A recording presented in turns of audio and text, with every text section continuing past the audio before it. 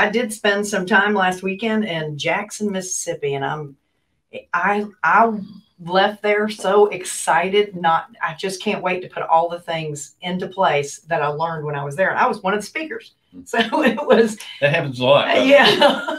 For sure. I mean, seriously, when never you're the smartest person in the room. When you're in a group full of like-minded people, you learn just as much as you give. Yeah, it's amazing. It's amazing what everybody was so free to share. And it's not just the speakers that shared incredible information. The people that were in the audience, there were only about 20 there because it was a small venue, but they were all short-term rental people. And what they were sharing too, it was just absolutely amazing.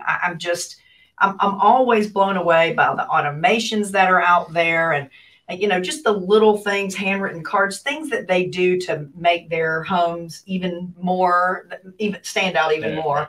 So it was just absolutely incredible. So we recorded it, and the intention was to have 10 hours of recorded videos.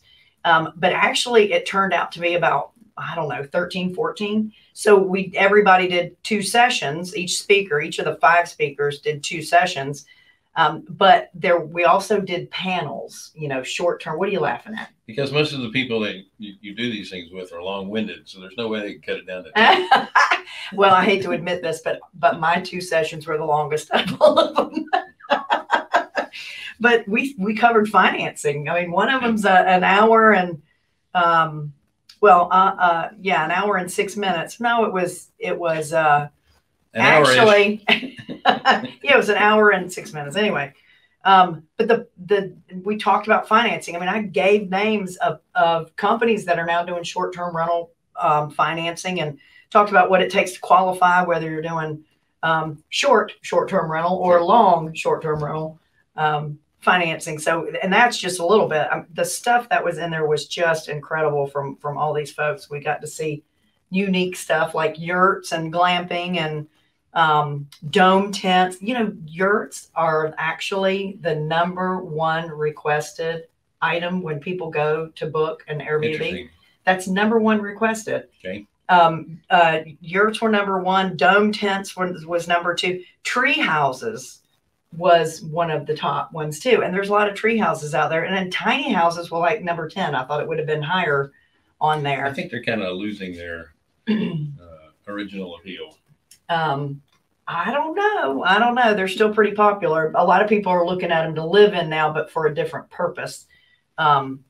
Not, you know, the millennials, or I should say just under millennials, thinking it's really cool to get on and drive around, but people really like the small size. So one of the things that I really loved that I walked away with that is, you know, you and I have recently purchased some property in Florida on a canal in Englewood, Florida. A trouse, I like to call it, half trailer, half house. But it's nice. It's really nice. So we're putting that on. It's kind of my definition of a tiny house. Yeah, it is, but it's really cool. I just love it. And so we're putting it on short-term rentals, but I'm going to not rent it for anything less than 30 days.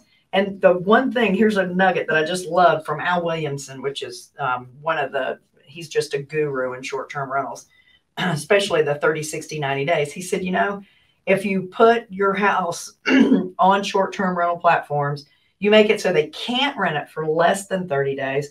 And then you've eliminated a whole bunch of competition, because with people who are looking for 30, 60, 90 days, they push that button for 30, 60, 90 days. Right. And all that pops up are the people that are doing the long-term rent. So you've really, the long-term, short-term rent. So you've really eliminated a whole lot of competition by doing that. And I thought, gosh, you know, that's what we want in that Florida property anyway. Well, selfishly, that eliminates the extra week I can sneak down there. Well, that's the other thing that's so cool. So say somebody rents something for 30 days, and then there's a week before somebody rents something for 60 days. So there's another company that will come in called rented.com, RENTED, rented.com, that will come in and look at all those gaps. They'll do it for the shorter term stuff too, but they'll look at all those gaps and they'll get them filled for that portion. I was talking about me filling it. I know. I know, but I'd rather us make the money. Your happiness That is too. unimportant. Sleep on your boat.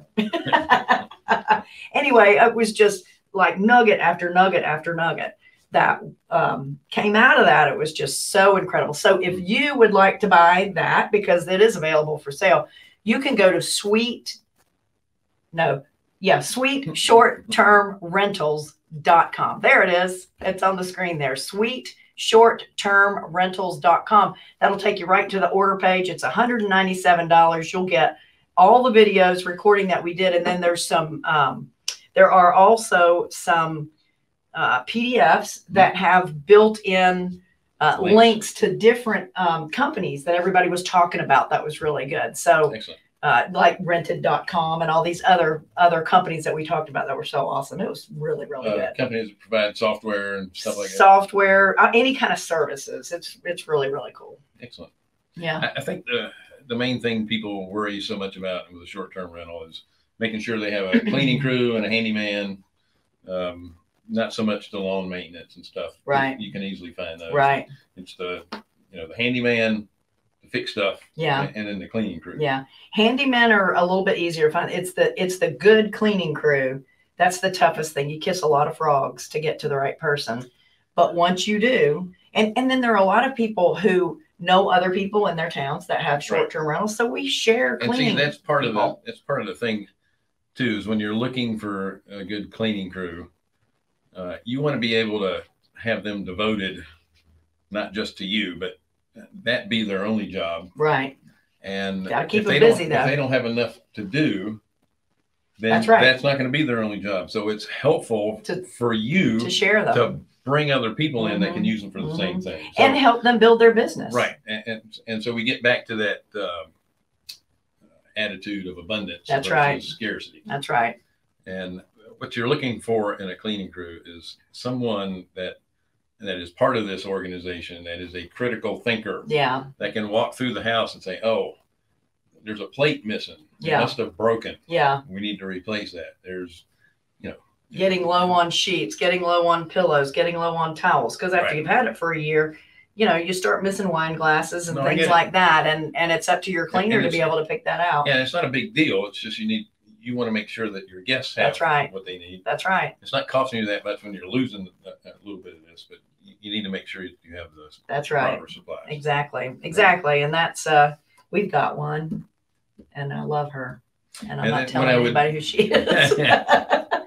And the other thing with the handyman part is that you need to go ahead and schedule that handyman to come in and change filters and that kind of stuff on a regular basis, so that person can get in and look around and make sure there's no other issues that need to be taken care of. That's right. That's all part of it. And it's really that's another thing that I love so much about what we learned, is we talked about all these things and talked about ways of keeping up with that, whether you have one property or whether you have 20 properties.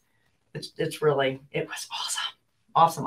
Well, I'm glad you enjoyed it, and I know you guys will enjoy the videos and get a lot of useful content out of them.